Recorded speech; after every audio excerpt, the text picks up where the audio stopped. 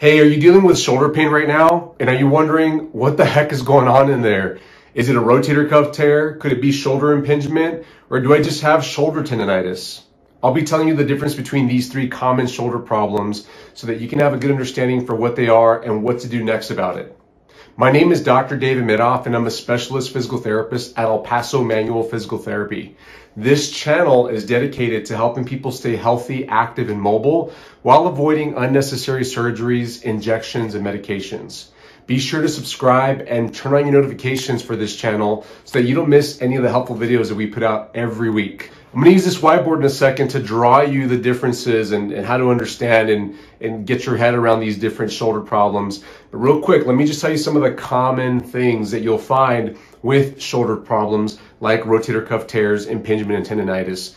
Number one thing, obviously, is going to be pain, but specifically pain with reaching up, pain with reaching behind your back, and pain with reaching out with your arm extended, especially while you're holding something heavy. Another time you'll get pain is when sleeping at night. If you lie on that shoulder and compress the shoulder joint, sometimes that can be very painful for these type of shoulder problems. And the more severe shoulder problems like rotator cuff tears will even be painful at rest when you're just doing nothing. You could just be sitting around, having a meal, watching TV, and it hurts. But the less severe shoulder problems like impingement and a tendonitis tend to not be as painful at rest. They tend to be more painful with movement or with activity. And let me tell you about how they're different. With a rotator cuff tear, there's typically some loss of motion. It could be that it's just painful to get into certain motions like reaching up or behind the back. It could also be that you need help. Like if you assist your arm up with the other arm, it will go up. It just can't get there on its own.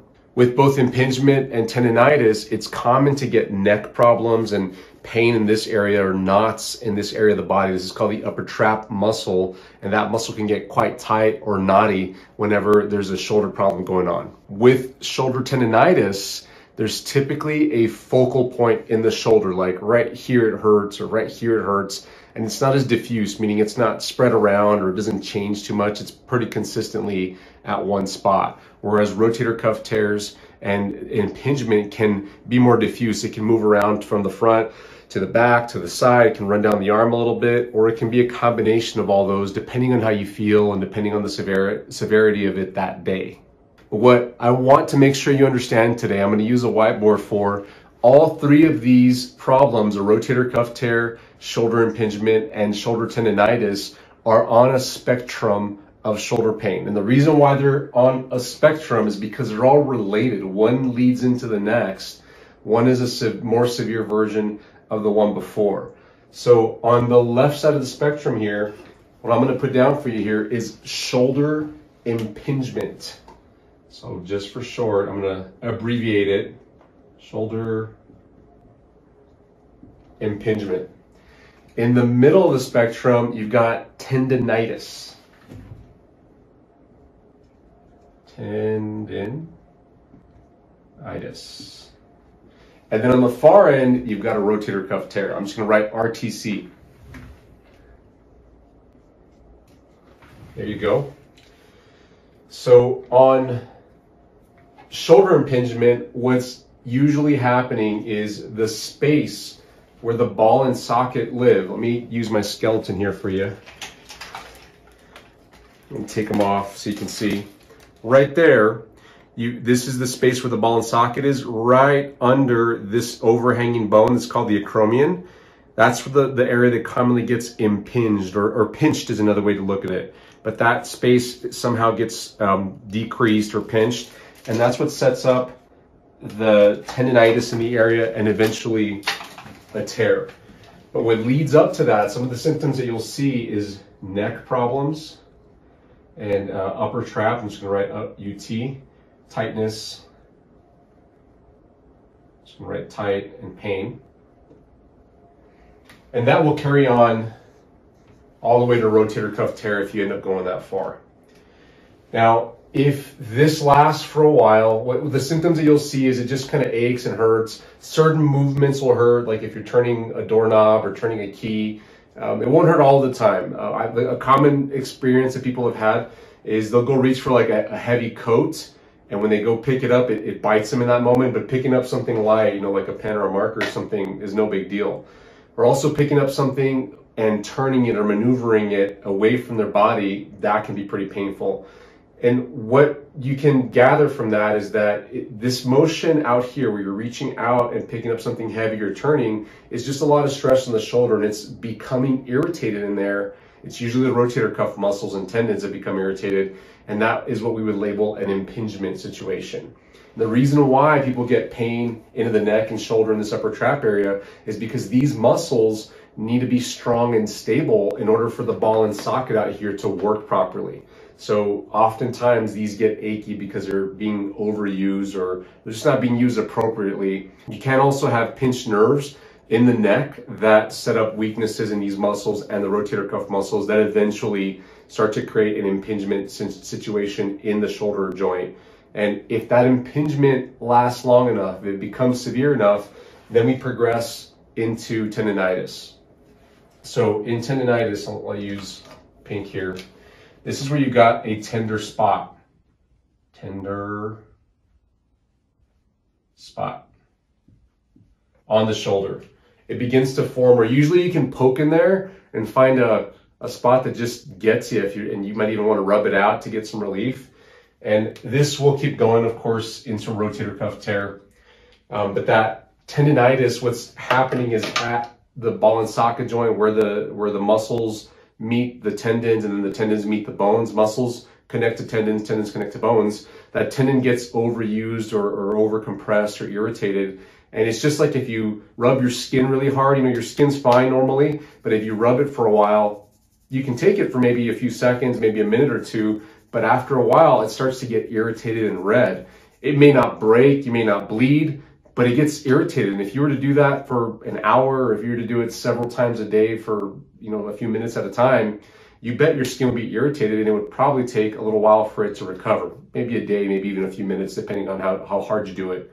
What you need to understand is with the tendon, it doesn't recover as fast as your skin does. Your skin recovers really, really fast if it gets irritated. As long as it's in a good healing environment, it should be minutes, hours, at most a couple of days.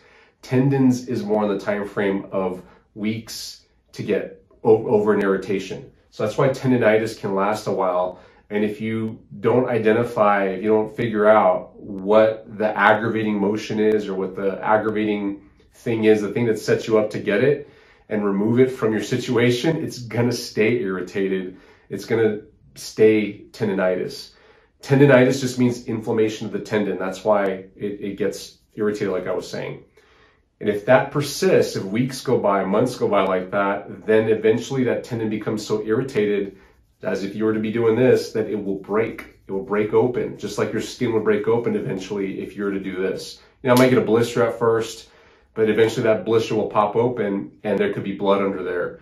Same thing with the tendon. You don't get an actual blister on your tendon. It just starts to break down and tear, and that's what sets you up for a rotator cuff tear. So when you have a rotator cuff tear, typically, let's use green here, you have a loss of motion.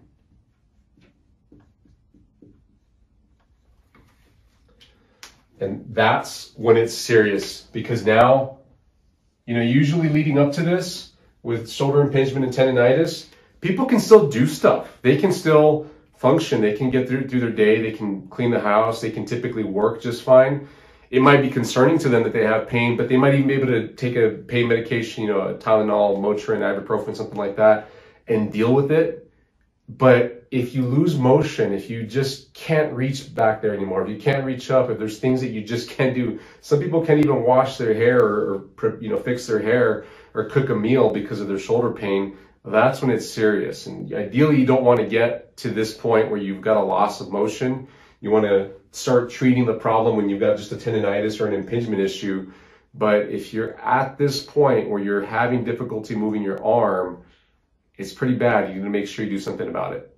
So I hope this makes sense to you. I hope you better understand what a rotator cuff tendon tear is, what an impingement is, and what a tendinitis is here, and how they're on a spectrum. And as you move along from left to right here, it gets more painful, more limiting, and more serious.